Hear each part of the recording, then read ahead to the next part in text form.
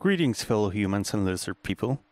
Today we're going to be fixing a Korg EXB-SCSI expansion board for Triton synthesizers. When I got this expansion board for my Triton-Rack, to me it seemed that it was working properly, as it was being recognized by the synth. But whenever I tried to use a SCSI to SD adapter, I could never get the synth to see any SCSI device attached to it.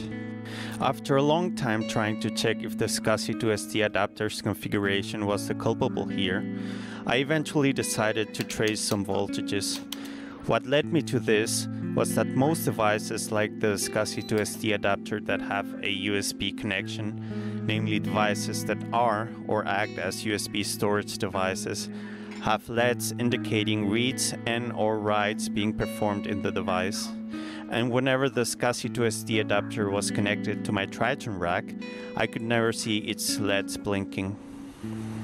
The measurement being performed in this video is only for demonstration purposes. My first measurement was done on the field, and the following is just an explanation on how to trace the fault.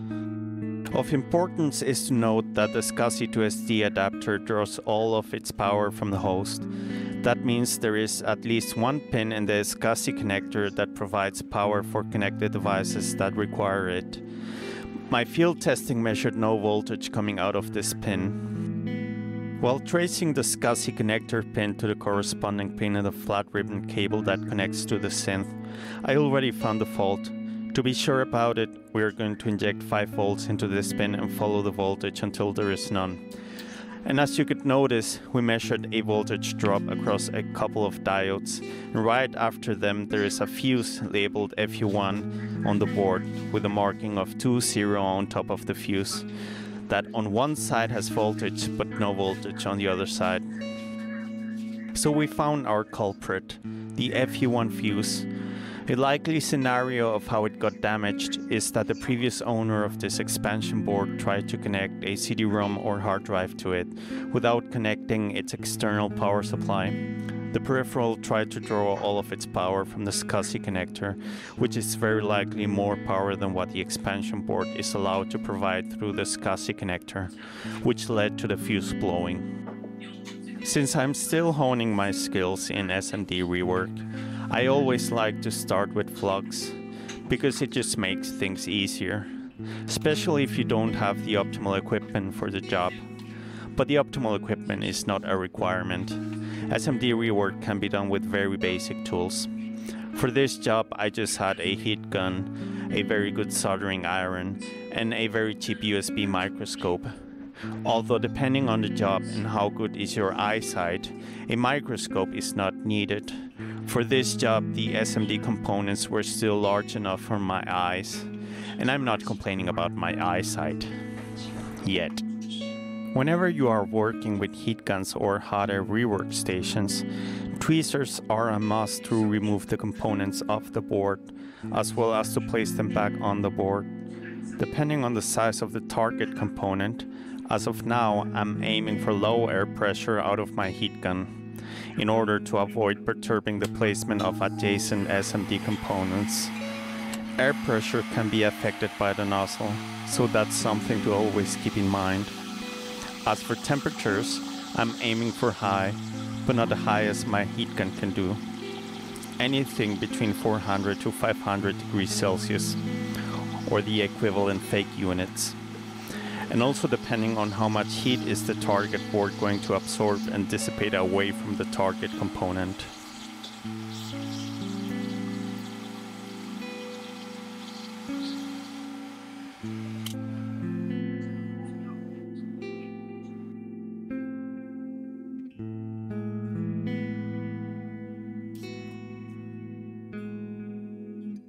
For a while, I thought on how to proceed about soldering the replacement fuse in place, since it can be done either with a soldering iron or a heat gun. The placement of the fuse made it too difficult to work around that area with just a soldering iron, so I ended up using the heat gun. But for assurance, I wanted to at least solder one of the fuse's sides, so that there would be less of a risk of me moving it around with the tweezers, while I had the heat gun on top. As you can see in the images, One of the adjacent diodes was likely displaced either by the air pressure from the heat gun or by the tweezers as I was lifting away the blown fuse. This is something that I will have to touch up once the new fuse is soldered in place.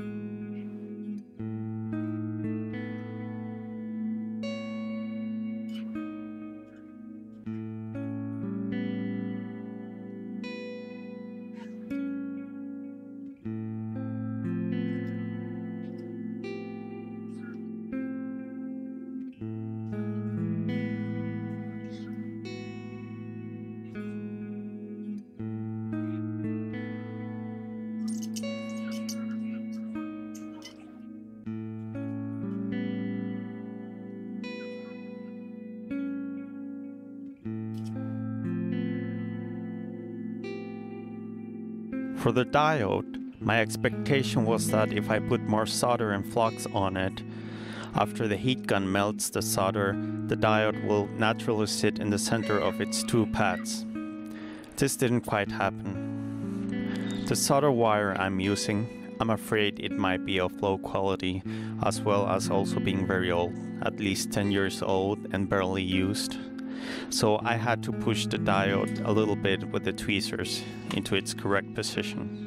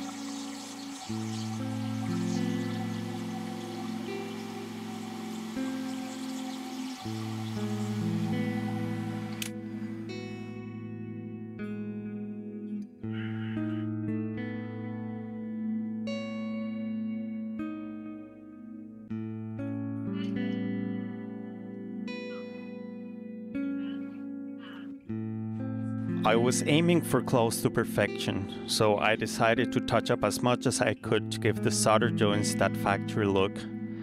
I decided to finish up with a soldering iron, because I didn't want to move any more components around with the heat gun. It got a little bit better, but it didn't quite match the expectations. Blame the solder wire, blame the lack of experience, blame capitalism, blame communism. Pick your poison.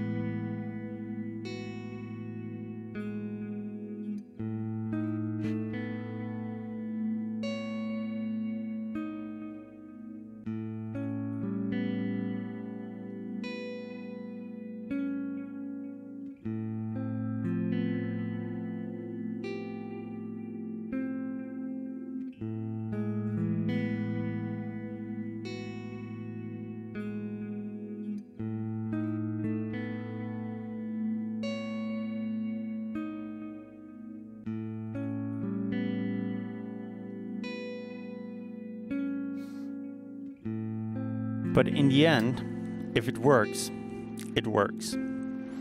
Some voltage measurements are in order. To be sure that the components are properly soldered to their pads.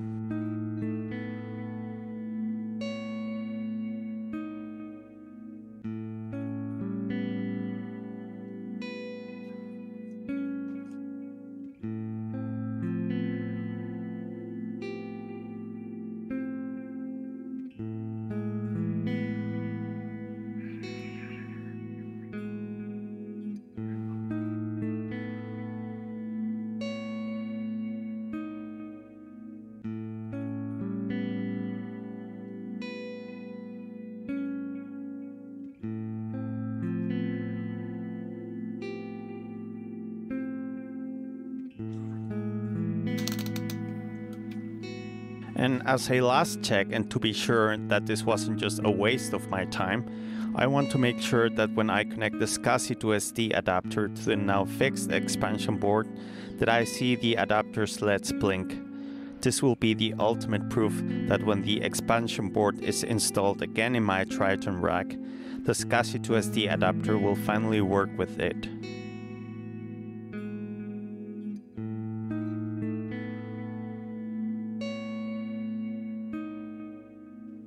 And look at that, no blinking LEDs. Because of course, how can a USB storage device act like one when the device has no storage medium? To protect the micro SD card, I decided to first do the test without it, but I figured that it was okay in the end, and without it, it was unlikely for the SCSI to SD adapter to blink its LEDs.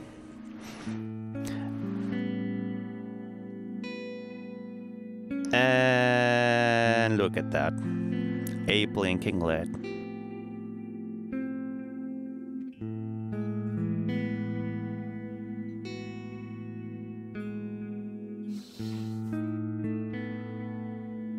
Success! Now final step is a little bit of cleaning with IPA, and then everything goes back into the synth.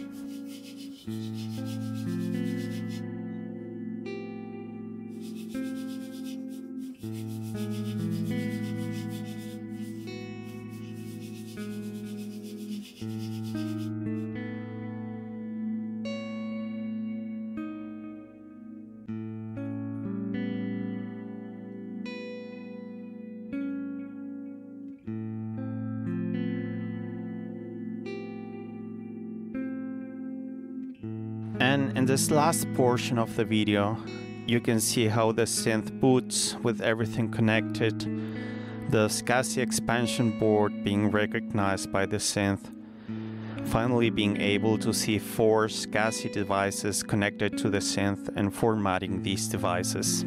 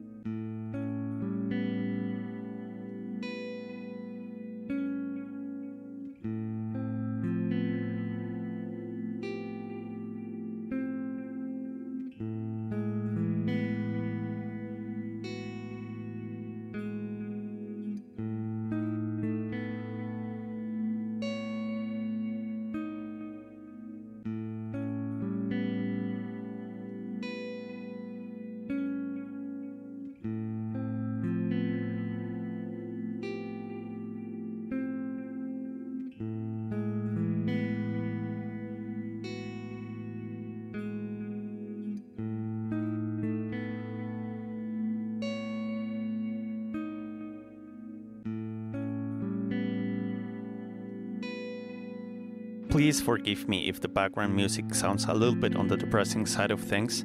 I just threw some quick chords to generate a loop for this video. Hopefully by the next one I will have something more uplifting.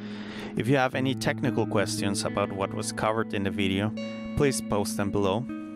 If you like videos about fixing, modding and building stuff, please subscribe to my channel. I hope to slowly build up the channel with content. Expect eventually some avenue for you to support me and even an avenue for me to help you. I might be open to accept repair inquiries. I hope you can use some of the information provided and you will see me next time. Not young.